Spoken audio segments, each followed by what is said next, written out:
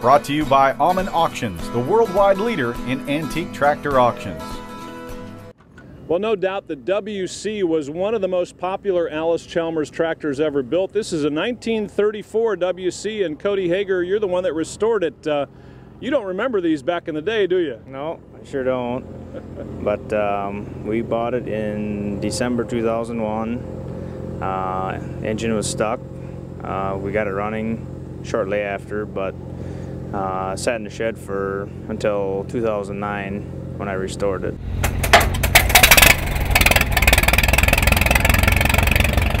What made you want to restore the WC? Being that it's a 1934, it's quite more rare than your newer unstyled or styled WCs. Quite a bit of differences. 1934 was the first year of production with the Allis-Chalmers engine in it. So, but yeah, there's quite a few differences. For example, fuel tank, the filling hole is larger than on a newer tractor. The radiator on the front does not have the Allis-Chalmers name embossed in it. Transmission cover is different.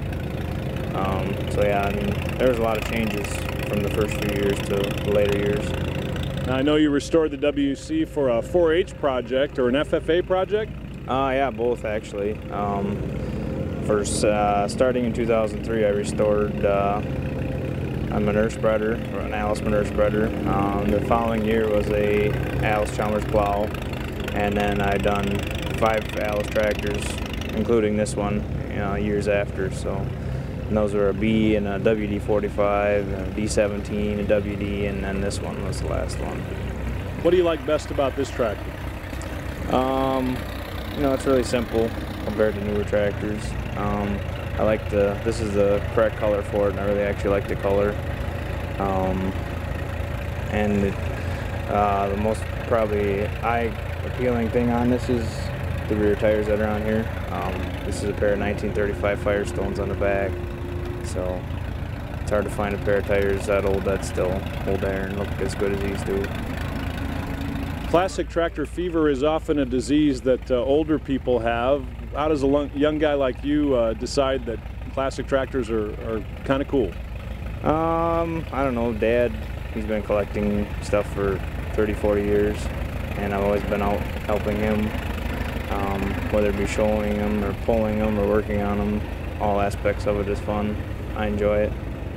So he's the one that got me into it, and I think I'll stick with it. How is it to drive the WC when you get to drive around the showgrounds or take it in a parade? What do you like? I got to get a lot of looks, people looking at it, and it's simple to drive, and it's not the most comfortable thing, but I wouldn't want to drive it all day, every day, I don't think, but it's fun for tooling around and cruising around, I guess, a little bit.